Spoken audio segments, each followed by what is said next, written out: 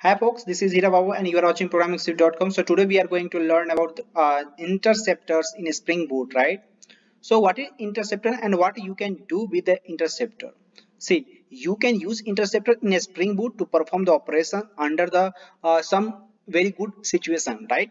Like before sending the request to the controller or before sending the response to the client, right?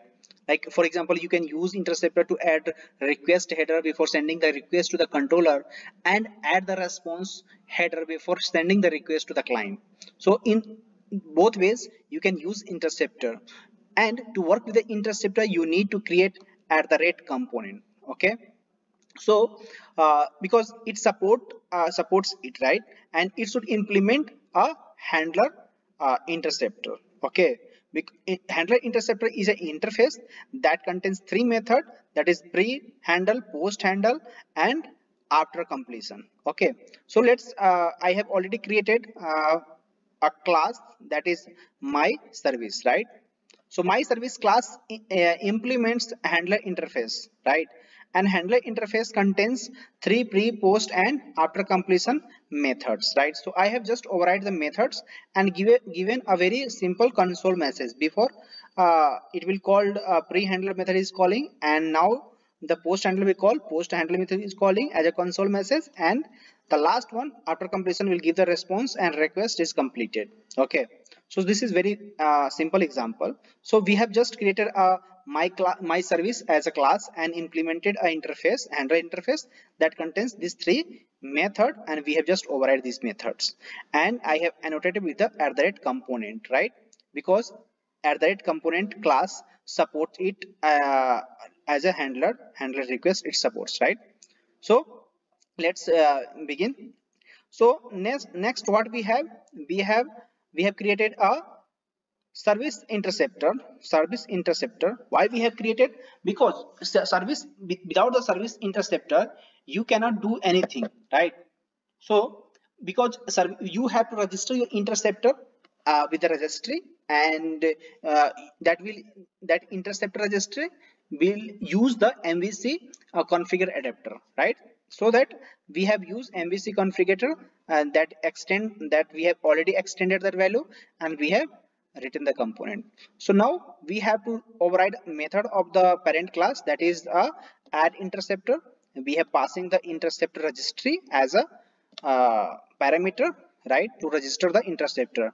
So I have just on the registry we have added an interceptor, and we have passed our object my service that contains our pre, post, and after completion methods, right? Because this is a handler interceptor. You can handle request response anytime. Okay, so now we are going to create a very simple component. I have created a very simple component product that will contain name and ID, and we have setter and getter, nothing more. What we can do, we can create a controller here. Controller will contain uh, it will give a response in the JSON. Okay, so we have written @request controller.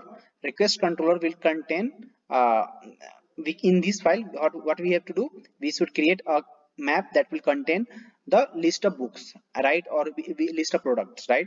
So I have created a static method. This is just a map.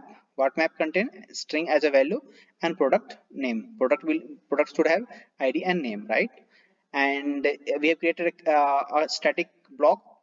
Why? Because when the program will get executed, our application will get loaded. First our map will be get fulfilled. Map should be load the data.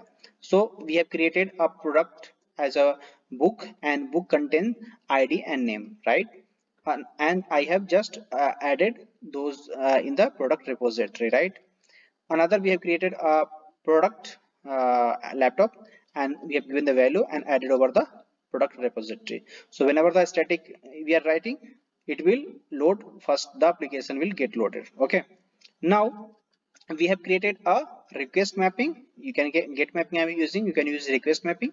So request map, this method get product will return request entity, and as a argument it is I'm just giving type, as object I am passing, right? You can pass anything, you can give product name also.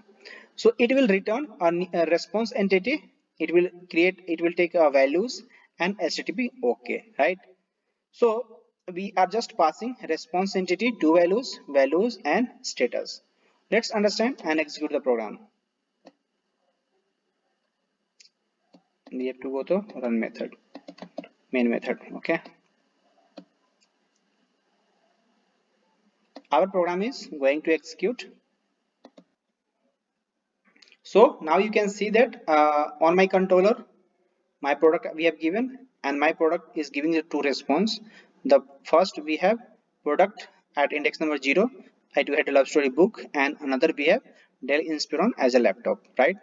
So thanks for watching. If you have any doubt, please ping me.